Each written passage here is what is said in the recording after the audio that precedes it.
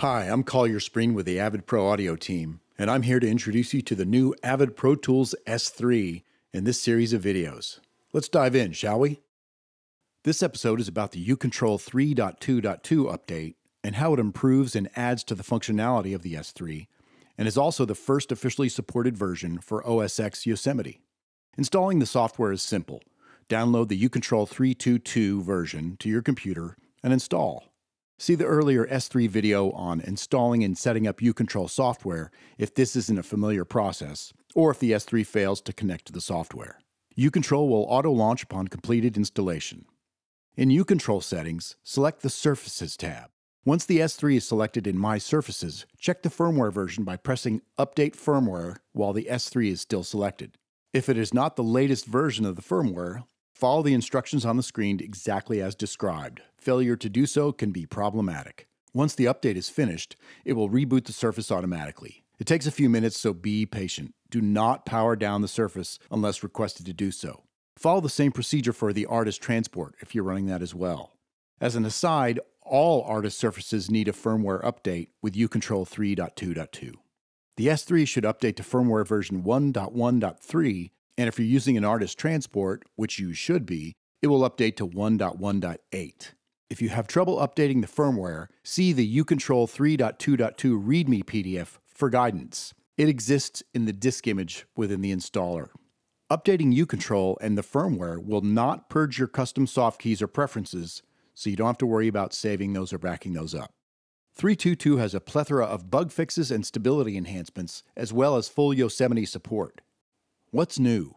You'll notice that when displaying EQ and dynamics in channel mode, upper or lower encoders, when selecting a new channel, both encoder display and plugin display follow the channel selected.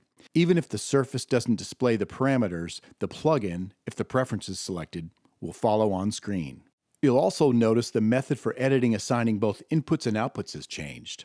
To assign or change input, select a channel, then on the upper channel modes, select Input. You'll see either no input or the currently assigned input. To change it, press the encoder, select the interface or bus by pressing the encoder under each respective title. Once the desired bus or interface is selected by turning the encoder, while still holding the encoder, press the In key below that encoder. Exit out of input one step back using the top back key, and you'll see the newly assigned input. Outputs are assigned exactly the same way from the Mix section in channel mode. You can also assign multiple outputs to a channel by selecting the additional outputs using the same encoder method and pressing the Select key instead of the In key for additional outputs. When you back out, you'll see a plus sign next to the primary output selection. To see which outputs the track is assigned to, turn the respective encoder until you see the Input Select keys light up, and by pressing either lighted key, that will remove it as an output. Now for the cool stuff. First, accessing EuControl from the Surface is simple. Hold the Surface Shift key and press Select of any channel. This brings up the channel assignment page for layouts in EuControl. See the S3 video on layouts for more information. Now that the I key is enabled in 3.2.2, pressing that key brings the EuControl to the foreground with the Softkeys page selected. Here's where things get really cool. Programming Softkeys on the S3 is simple, just like programming on the Artist Transport and the Control.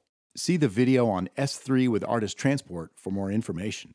The Softkeys on the S3 are the left control, right control, the arrows views, and the touch strip.